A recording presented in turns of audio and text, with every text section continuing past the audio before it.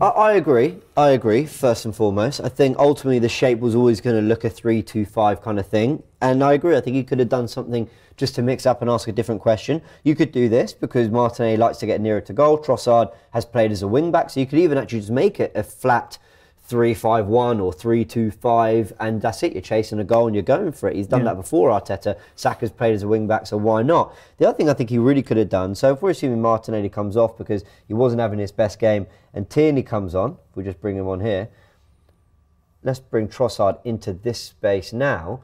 I think, again, you could have achieved this by simply having, and if we just go to the tools here so I can try and illustrate this as best as possible. Yeah, it's probably the way to do it. You could probably have, this is your front three, this is your midfield three, and this as your back four. Now, you know, again, we always know that the starting 11 on paper looks different when it actually goes out there. But we've seen before Tierney overlapping. We've seen a wide player tucking inside. That's very Smith Rowe-esque in this team. And we've seen Xhaka, but this time Zinchenko, dropping into the space to build a Partey. So he could have kept a lot of the principles he loves. Two deep-lying playmakers, Zinchenko being one of them, who's got a brilliant threaded pass from there, although we're going to talk about him and the team's passing in a minute. Trossard getting to central, more creative areas, as we know he can do. But Tierney asking a different question of Coleman and going around the outside. And even if you do have, if we just clear all this, even if you do have Trossard in the 1v1 with Coleman, and a few times Marte got into that battle, wouldn't it be great if, yeah, Iwobi might track Tierney all the way, but at least you've taken a man out the game, and at least you're opening some space. And I felt Arteta could have asked different questions, but also when you look at the, you know, fact against Man United, look at that winning goal against Man United. It's Trossard getting the ball centrally and Zinchenko overlapping. Yeah, 100%. So I do think we just failed to ask enough questions of the, you know, of Everton. But, you know, hindsight's a wonderful thing. But I think a lot of people in game were thinking, just throw something else at them. Because I thought this was really disappointing. Now, I was watching the game and I thought we looked so sloppy. Passes were undercooked, underhit. We were, I mean, in credit to Everton, they were pressing us really well. I think forced us into errors a lot. But I was looking at it and I thought, well, let's look at our season average for 5 of our deep creators, deep-lying playmakers who'd see a lot of the ball, who set the tempo for Arsenal, and let's compare their pass percentage against Everton to their season average.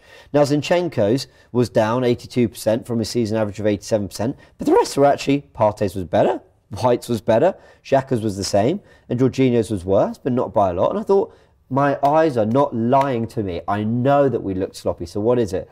And then I narrowed it down to short passing versus Everton compared to our season average. Zinchenko down massively to 83% from 94%. Partey the same, but White down 5%. Xhaka down 3%. By the way, these small percentages make a big difference. And Jorginho down a massive 11% as well. We just had no ability to... what's our game about? Passing, control, fluidity. It's moving players around. Yes, they're a very physical side, Everton. They did a lot to stop us. But if you've got the ball, it doesn't matter how physical they were, but we couldn't get into a rhythm at all. No, now, I tell you what, at the time it didn't frustrate me because I thought they've been causing us problems all day from set pieces. It can happen, okay? It can happen. Then I looked at it back in more detail. Now, we sit here and we try to, you know, as people just watch the game, you know, we try to analyse what we think's happening. When it comes to two things, goalkeeping and set pieces, I try to offer not to offer too much judgment because I don't know what it's like. I don't know what it's like for set-piece coaches on the field. I don't know what it's like to be...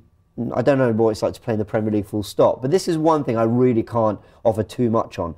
But I can say when some things don't look right. And what doesn't look right to me is that this is probably the 5th corner, 6th corner of the game, whatever it is. And what they've been doing before is whipping balls to that back post, back post, back post, back post. And Arsenal approached this one with, first of all 11 players in the box, every single one of them in the box. They had 5. Doucouré, Cody, Calvert-Lewin, Onana, Tarkowski. They had 5 players. We had 10 outfielders there to deal with it, even Rams there to claim. They were actually worried about the counter-attack. Mikalenko, Gay and Iwobi on the brink.